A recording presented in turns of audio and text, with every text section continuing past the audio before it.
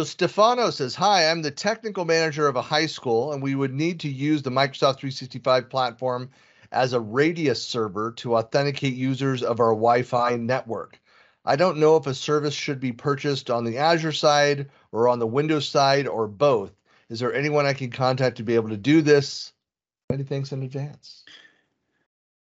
So the first thing I would ask is radius. Okay, so is radius really required? Now I can understand if you're using older enterprise Wi-Fi or consumer grade older Wi-Fi.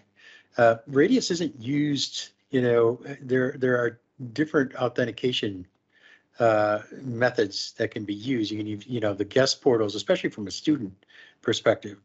But I'm not going to get into that because I don't deal a lot with K through 12 or. It's a high school. Who knows what part of the country it's in or where have you? Very much could be on that old technology. Yeah, it could be. And to be honest with you, I mean, radius is solid. It's just it's an older technology. Okay, but you can set up a radius server in Azure. Azure doesn't provide a radius service per se. They provide authentication services, but it doesn't use radius.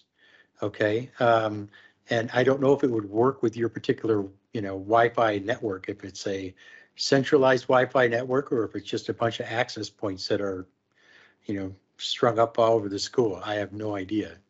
So is it possible that one of those authentication services could work? Yes. I don't, but not enough information. But if all else fails, you can always put up a radius server either in Azure or on premises, and you can use that. I mean, there's no reason why you can't, because radius still talks to Active Directory. It's still integrated. They're still, compatible with each other. So I guess the short answer is we need a little information on what you're doing from a Wi-Fi perspective. And if you really need to use radius, but if you do, then you do have options.